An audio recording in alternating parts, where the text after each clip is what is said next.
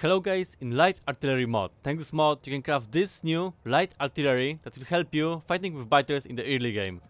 So this is a normal artillery, this is the light artillery. The sprite is the same. Okay, it's kind of lighter I think, but it doesn't matter, because what's matter is the fact that you can reset this very early in the game. Like, look how much reset do you need. Only some basic stuff like military 2, some fluid handling, and you can already go for the artillery. Then you can upgrade a different type of the ammunition, like the capsules or the grenades. So now let's test this. Okay, so I loaded the artillery with a different type of shells, and now let's test how they are working. So this one is a normal one. Let's go with another one. Okay, this one with the bots. The next one is the grenades one. So let's test that. Okay, it's going. Okay, pretty interesting. And the last one is with the poison capsule. So let's shoot that. Okay, what is the range of this poison? Okay, I have to test this on a biters.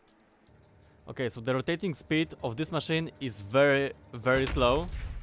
But let's look at the damage. Yeah, so this is the poison capsule, and it's dealing it's dealing almost no damage. Even so, it looks like it's a lot. It's definitely not. Like, you know, the biters are regenerating. But if you shoot enough shells, it should be good enough. Also, the range of this machine is crazy. Like, look at this. There's only one artillery. And for comparison, there is the range of a normal artillery. This is the normal circle, and this is the light artillery. So yeah, this is huge. Also, maybe you want to see the prices of the shells. So let's go to the research. Let's look for the artillery. So to craft artillery, you need these resources. Light artillery ammo, looks like that. The robots.